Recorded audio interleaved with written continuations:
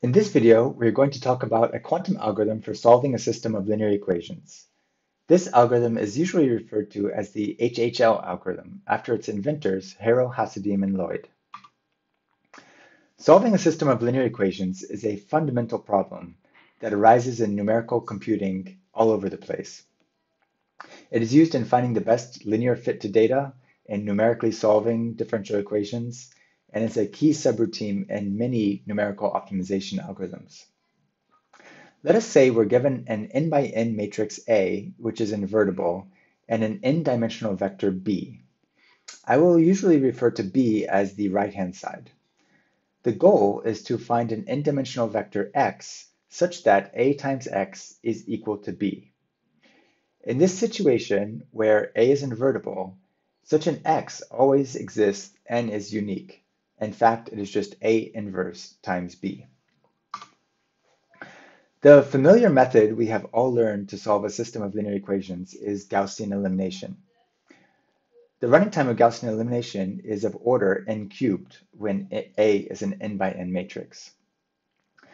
We know that the asymptotic complexity of solving a system of linear equations is actually better than this. A system of linear equations can be solved in the same amount of time, the same amount of time as it takes to do matrix multiplication. Now, we haven't exactly pinned down the complexity of matrix multiplication yet. So we just denote the exponent of its running time by a variable called omega. We know that matrix multiplication can be, so we say that the matrix multiplication can be done in time n to the omega. And we know that omega is less than this number here, approximately 2.37, and is at least 2, but we still don't know exactly what omega is. So both of these methods find the exact solution x. Now, closer to the case we're going to look at for quantum algorithms is where we just find an approximate solution. And there's various iterative methods that can be used to find approximate solutions. So in the approximate case, we want to find a vector x tilde that is close in L2 norm to the true solution x star. As an example of an iterative method, when A is positive definite, we can use the conjugate gradient method to find an epsilon approximate solution in time of the order the number of non-zero entries of A times the square root of the condition number of A times log of 1 over epsilon. The condition number is the ratio of the largest eigenvalue of A to the smallest. And we're going to talk more about the condition number shortly. This kind of bound brings us closer to what we will see in the quantum case. We will also talk about approximate solutions, and the condition number will again play a role in the complexity. Now let's set up the quantum version of the problem. We assume that we are given access to an oracle that gives us the entries of an invertible matrix A. And we also are given a unitary that prepares the right-hand side vector B of the system of linear equations as a quantum state. Let us assume that the right-hand side vector is normalized to be a unit vector. So we have this unitary that prepares a quantum state where the amplitude on ket I, the ith basis state, is exactly the ith entry of B. Now the output in this quantum version of the problem is different than in the classical case, and this is a very important point. In the quantum case, the output is actually a quantum state, ket tilde x. We want that this quantum state encodes a vector that is close to the true solution x star, and we again measure closeness in terms of L2 norm. So it's important to note that we do not explicitly produce a vector of dimension n at the end of the algorithm. So at the end of the algorithm, we do not have all the entries of this approximate solution written down on a piece of paper. If we had to do that, the running time would automatically be at least n, because you have to spend that much time just to write down a vector of dimension n.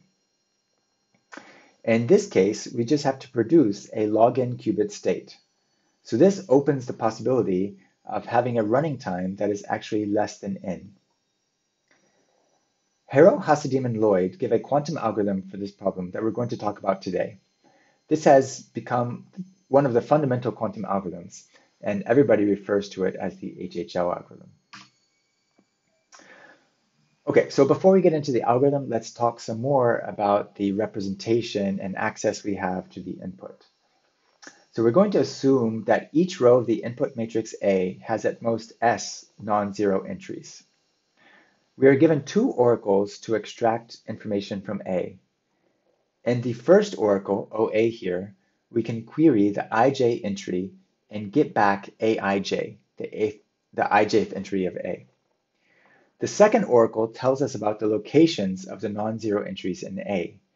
So we can query J and L, and it tells us the column number of the lth entry of row J. For the right-hand side vector B, we assume that we have a circuit that can generate copies of the state encoding B. The algorithm will need to generate multiple copies of B. For arguing about the complexity, we assume that there's a quantum circuit to generate B that uses T sub B gates. Like the conjugate gradient method that we mentioned earlier, the quantum running time will depend on the condition number of the input matrix A. So let's talk some more about the condition number. We are additionally going to assume that the input matrix A is Hermitian, so all of its eigenvalues will be real. And remember, we assume that A is invertible, so it's not going to have any zero eigenvalues.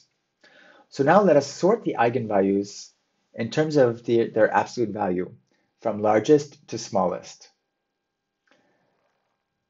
Let sigma I be the absolute value of the ith eigenvalue in this sorted list.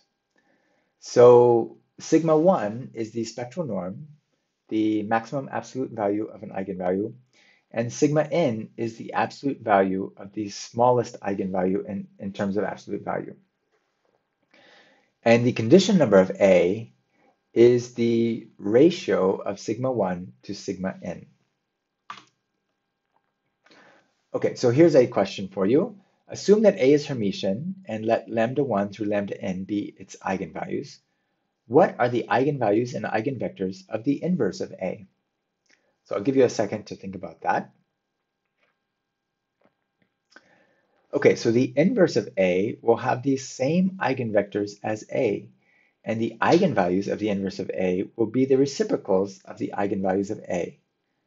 So Vi will be an eigenvector of A inverse with eigenvalue 1 over lambda I.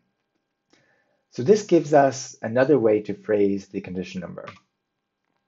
Because of this reciprocal relationship, the largest absolute value of an eigenvalue of the inverse of A will simply be 1 divided by the smallest absolute value of an eigenvalue of A.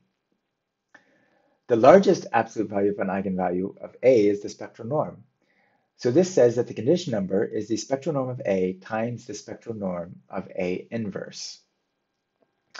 Now let's try to get some more intuition about what the condition number means. The condition number can tell us about the following question. If we make a small relative change to x, how big of a relative change can this make to A times x? Okay, so let's see the relationship between the condition number and this question. Okay, so to address this question, we're going to use the optimization characterization of the spectral norm, which is given here at the top of the slide. The spectral norm can be written as the supremum over all unit vectors x of the L2 norm of A times x.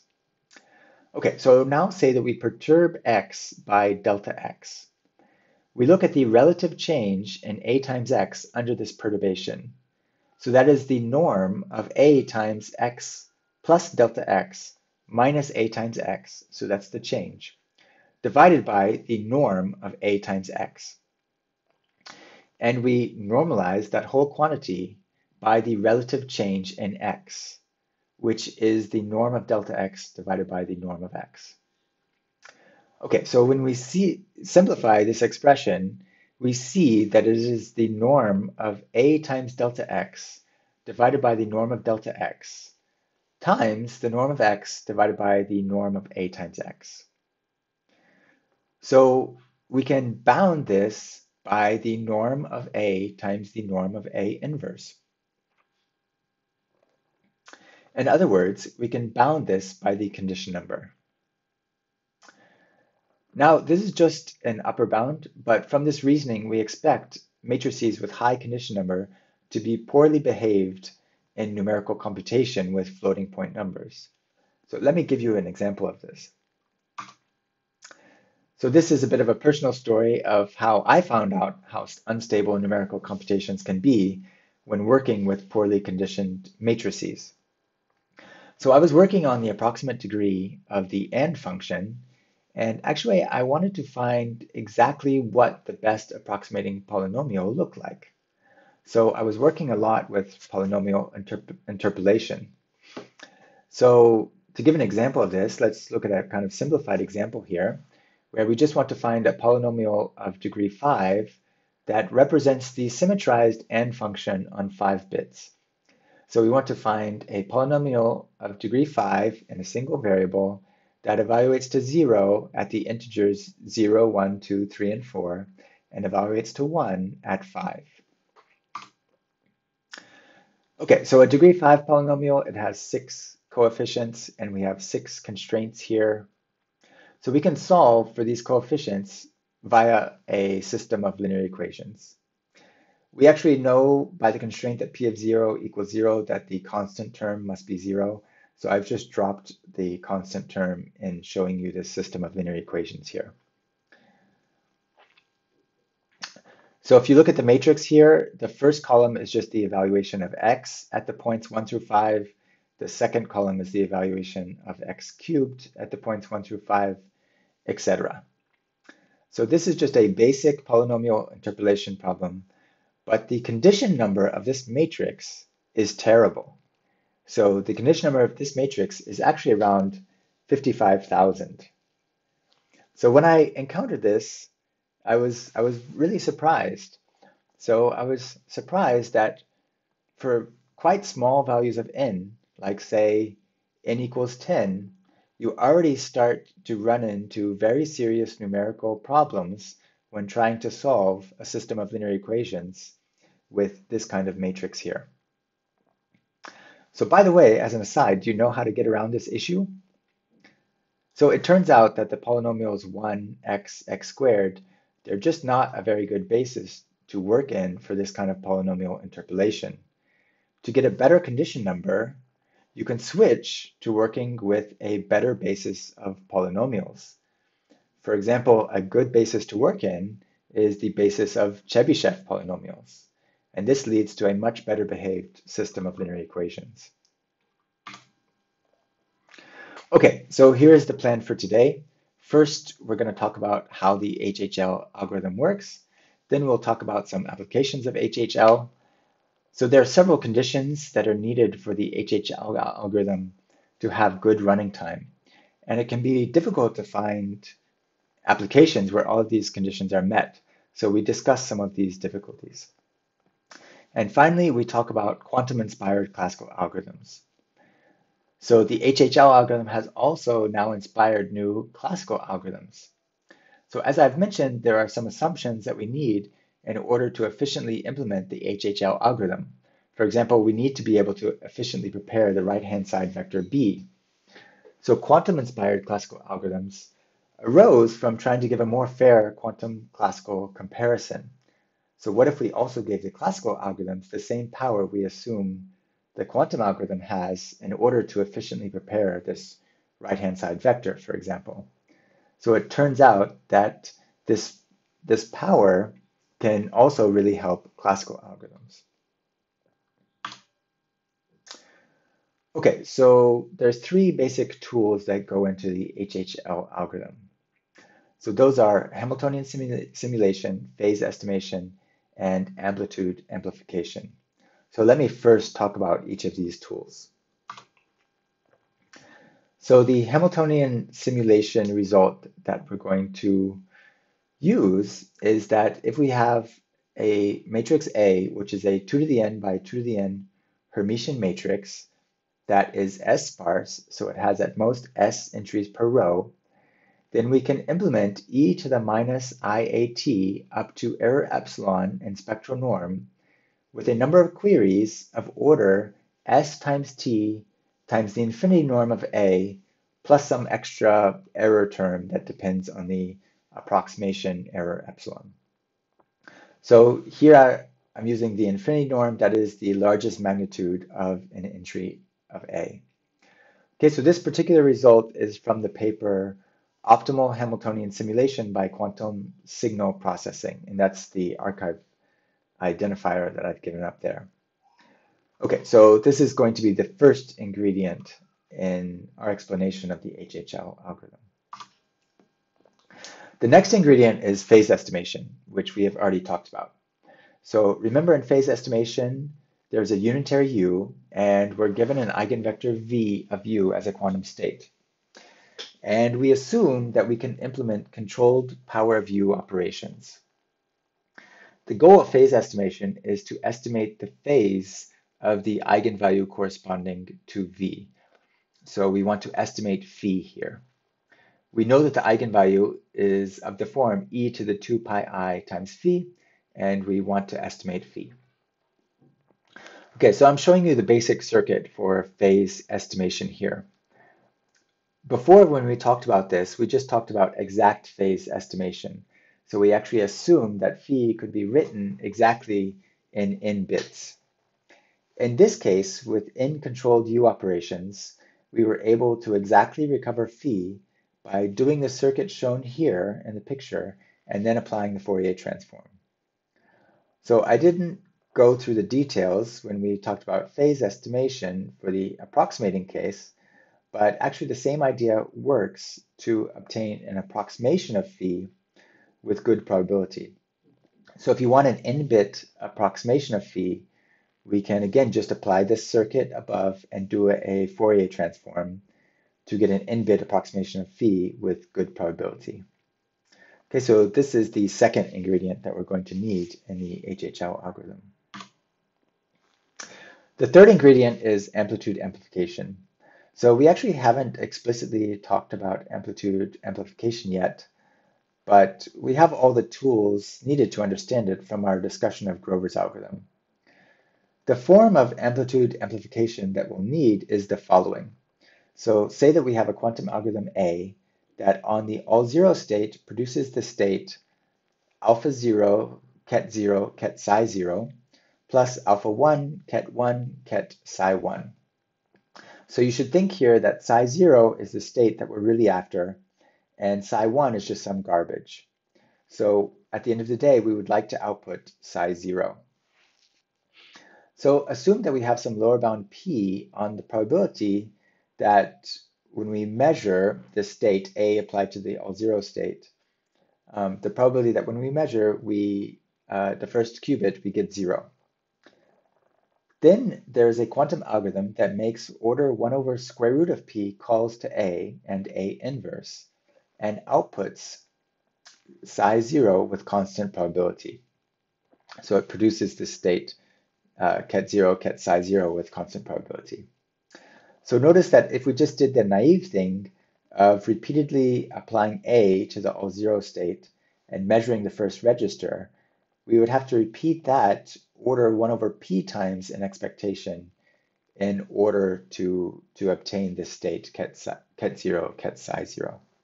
So with amplitude amplification, we can obtain a quadratic speedup over this naive algorithm of just preparing A times the all zero state and measuring and repeating that. Okay, so now we actually have all the ingredients for the HHL algorithm. So let's go ahead and go through how it works. I will assume that A is normalized so that its spectral norm is 1. And we use kappa for the condition number of A. So this means that all the eigenvalues of A have magnitude at least 1 over kappa. Now let V1 through Vn be an orthonormal set of eigenvectors for A, where the eigenvalue corresponding to Vj is lambda j. So then we can write A as the sum of j over lambda j times Vj conjugate transpose. And similarly, we can write A inverse as the sum over j of 1 over lambda j times Vj conjugate transpose.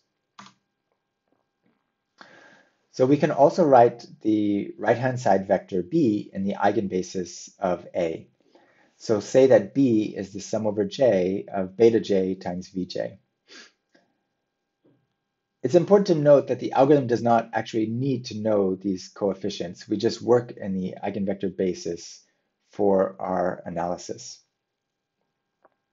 Now, the state that we want to obtain at the end of the day, that should be proportional to A inverse times B. So it should be proportional to the state sum over j, beta j divided by lambda j times ket Vj. So we want to obtain a state which is proportional to that. Now we can't just apply A inverse directly to B, as A inverse might not be a unitary operation. But e to the IA is unitary, and it has the same eigenvectors as A and A inverse. Plus, we can implement e to the IA and its powers using Hamiltonian simulation. So this means we can do phase estimation on e to the IA. So we're going to analyze what the algorithm does to a particular eigenvector Vj. By linearity, then we know what it will do to any state in the eigenbasis of A. And we're going to apply this procedure that I'm going to describe next to the right-hand side vector B. Okay, so we're going to have 3 registers in our state. We start out in the state Vj tensor 0, tensor 0. First, we do phase estimation on e to the IA with the eigenvector Vj. So for this high-level overview, let's just suppose that this works perfectly. And so we get the state Vj tensor lambda j tensor 0. In reality, of course, we can't afford to exactly get the eigenvalue lambda j here. So the algorithm will still work if we just get an estimate theta j such that theta j minus lambda j in absolute value is at most epsilon over kappa. Okay, so to get this kind of estimate, we're going to have to apply e to the IA to the power kappa over epsilon. So by the Hamiltonian simulation result that we just talked about, we can get this kind of estimate in time roughly s, the sparsity of A, times kappa divided by epsilon. Okay, good. So now that we have lambda j in the second register, we're going to do a rotation conditioned on the value of lambda j to the third register. So we would like to just put amplitude 1 over lambda j on ket 0 in this rotation. That is the eigenvalue of A inverse corresponding to Vj. But that might not be a valid amplitude because it could be larger than 1 in magnitude. So we need to have this normalizing factor of kappa. We know that kappa times the magnitude of lambda j is at least 1. So 1 divided by kappa times lambda j will be a valid amplitude. Okay, so we do this rotation so that we have amplitude 1 divided by the quantity kappa times lambda j on the 0 state, and the rest of the amplitude is on the 1 state. So then in step 4, we're going to undo the phase estimation and drop the second register. So we're left with the state that we have at the bottom of the slide. So now we're actually set up to do amplitude amplification. So it's the part of the state where the second register is 0 that we want to amplify. That's the part that we want. So far we've just been looking at the application of the algorithm to a single eigenvector, but by linearity we can see what it does to the right-hand side vector b itself. So let's go ahead and do that now. So when we do this, we see that when the second register is 0, we have something proportional to A inverse times B, which is exactly what we want. When the second register here is 1, we just have some garbage that we don't care about. So I'm just going to write that that's phi tensor 1, but we don't really care what that is. So in order to see what happens in amplitude amplification, we have to estimate the magnitude of the amplitude on the part of the state where the second register is 0. So because we assume that the spectral norm of A is 1, all of the lambda squareds are at most 1. So therefore, the sum of beta j squared over lambda j squared is at least 1. That means that the norm on the part of the state with 0 in the second register is at least 1 over the condition number kappa. Okay, so now we have a lower bound on the probability that when we measure the state, we see 0, and we can use this to see how many rounds of amplitude amplification we have to do. So the probability that when we measure the second register that we see 0 is at least 1 over kappa squared. So that tells us that doing 1 over kappa rounds of amplitude amplification and measuring the second register, we will obtain a state proportional to the solution A inverse B with constant probability. Okay, so that's actually the whole algorithm. Okay, so now let's go ahead and analyze its complexity. So the first 4 steps of the algorithm can be done with roughly kappa times S divided by epsilon many queries to A, and order log n times kappa times S divided by epsilon plus TB many other gates. Okay, so that's just the first 4 steps of the algorithm, but we have to repeat that order kappa many times for the amplitude amplification. Okay, so the total cost is that cost per round multiplied by kappa. Okay, so I've described a relatively simple version of HHL here. So the result can be improved in several ways. You can reduce the 1 over epsilon dependence to log 1 over epsilon. And you can use a more sophisticated form of amplitude amplification to make the kappa dependence linear. And you can achieve both of these improvements simultaneously.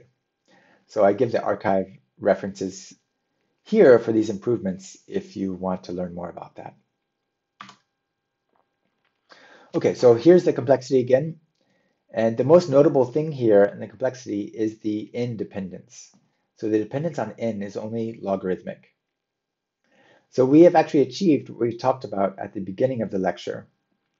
Since we don't explicitly output an n-dimensional vector, but just a log n qubit quantum state, we said that we can hope to achieve sublinear complexity in n. And indeed, we have done that. We've actually gotten log n dependence on n. So the terms that are really going to depend on the application of HHL and tell you whether or not you can use HHL to get a speed up or not are these other terms of kappa, S, and TB. So let me make a couple of remarks about the algorithm. So you don't actually need to assume that A is S sparse. All you need is some assumption that implies efficient Hamiltonian simulation. So you can replace the S sparse condition with anything that implies this. So the second remark is that this problem is actually BQP complete. So estimating the first entry of A inverse times B for a constantly sparse matrix A is a BQP complete problem. So we don't actually expect to be able to classically simulate this algorithm. So the HHL algorithm has been enormously influential, especially for the rapidly developing field of quantum machine learning. But actually, in my opinion, we still haven't found any killer applications of HHL. So there's still a lot of active discussion about this, about the implications of HHL, especially for quantum machine learning. So here are some references where you can read more about this. And these references both span the more optimistic and the more pessimistic sides of this debate. Okay, so what are the difficulties in finding applications of HHL? So in my opinion, there are three difficulties. The first is that you have to be able to efficiently prepare copies of the right-hand side vector B. So you need an application where you can naturally do this. So this especially leads to a problem in applications where B is represented by classical data. If you have to read the entries of B, this is already going to take time, at least n, and your exponential speedup is gone. The next difficulty is that at the end of the day, we just have a quantum state representing the solution to our system of linear equations. So to make this useful, we need to have an application where we can quickly extract the desired information from this quantum state.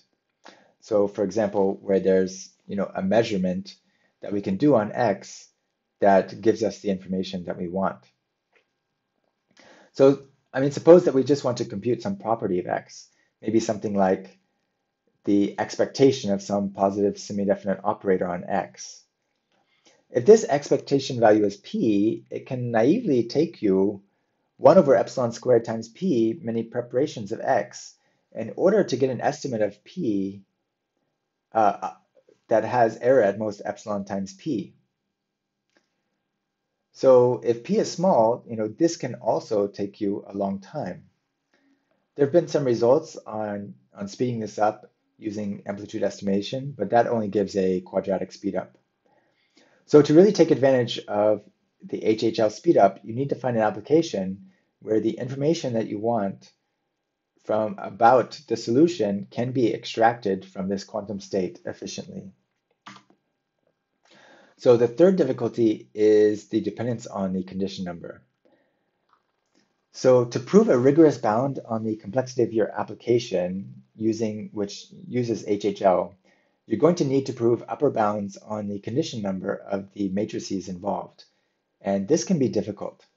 So this is especially true if you don't explicitly know the matrices that will arise in your application on which you're going to be applying HHL.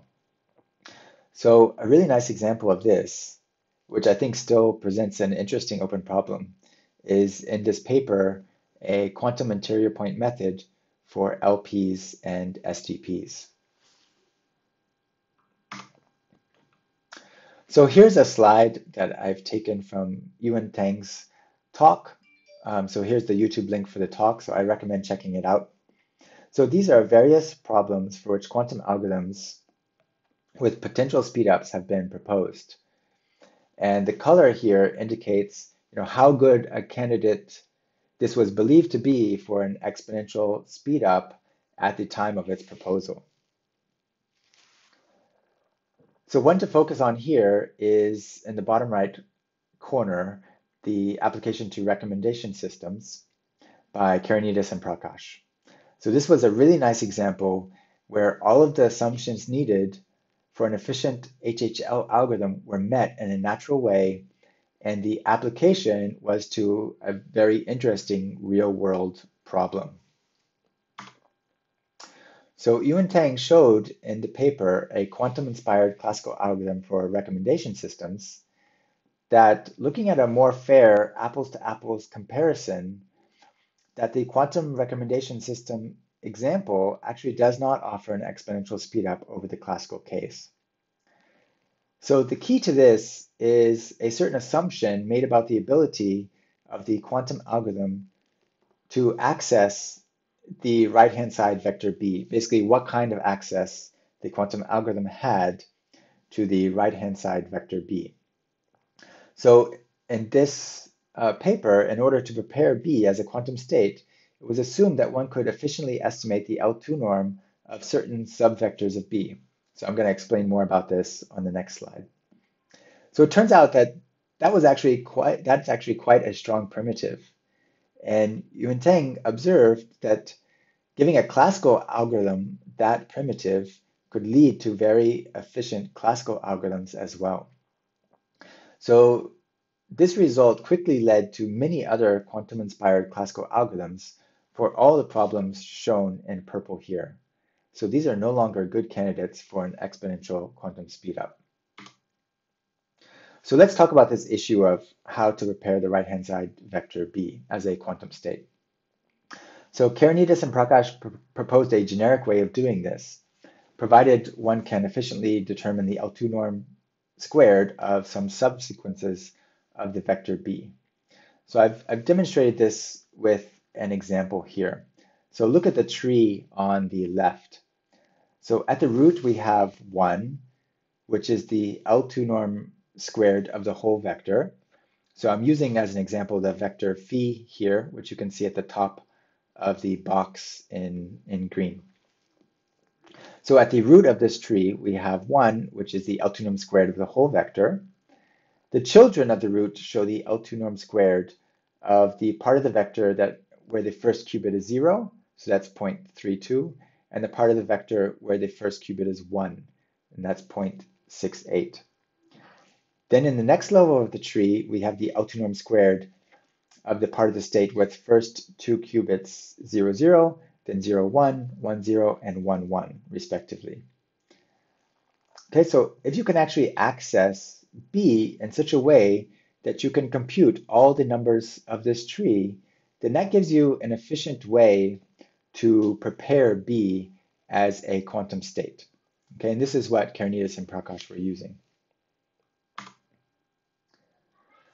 So in the recommendation systems paper, it was assumed that one had query access to B to allow one to compute all the numbers in this tree in order to efficiently prepare B. So Yuan Tang's idea was to give the same query access to classical algorithms in order to really have a fair apples to apples comparison between the quantum and classical cases. So more formally, here's the model, which is called sampling plus query access. So it allows one to sample entries of the vector with probability proportional to the magnitude squared of the entry. That's the first item. It allows one to query entries of V, and it allows one to query its norm. Again, one can similarly define sampling plus query access to a matrix, which allows sampling plus query access to each row of the matrix and to the vector of its row norms. So there are many quantum-inspired classical results by now, but I'll just show you one of them just to illustrate the flavor. So this is going to use a slightly different number than the condition number, which is denoted by kappa f here. So that's the Frobenius norm of A times the spectral norm of the inverse of A. So this result then says that if we have sampling plus query access to B and an S sparse matrix A, then there's a classical algorithm that can actually output an X tilde that is close to A inverse times B in time S times kappa f squared times log 1 over epsilon. Okay, so now we're actually getting a bound that's of quite a similar flavor to the HHL algorithm.